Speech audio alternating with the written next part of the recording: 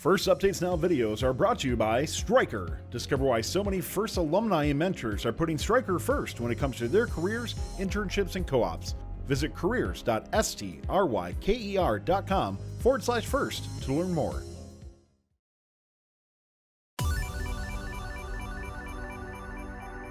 Hey, Ben here with FIRST Capital Ri3D.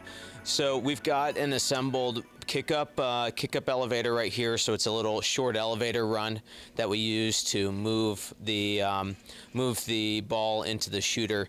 Right here you can see we've used our polycord infinity belt. So basically what it is it's welded polycord that has it set up so with one side you can make the other side move at the same rate just through a belt that way. It works pretty effectively. A lot of teams have used them before.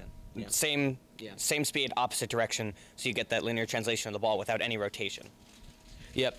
So we're using this kick up into the shooter. We're having a little bit of an issue right here with the jam.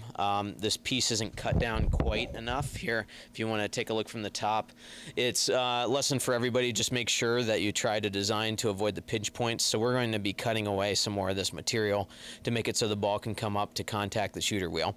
But just so everyone's aware, you know, make sure that when you design your conveyors, sometimes stuff like this is going to happen. You're just going to have to make adjustments from there. Thanks for watching. If you want more fun content, be sure to subscribe and ring the bell to be notified about our latest videos.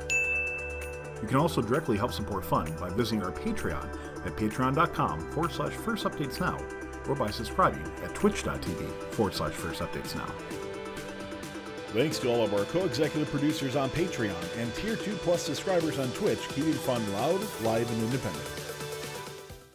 Thanks to Robotics and all of our FIRST Capital Ri3D sponsors.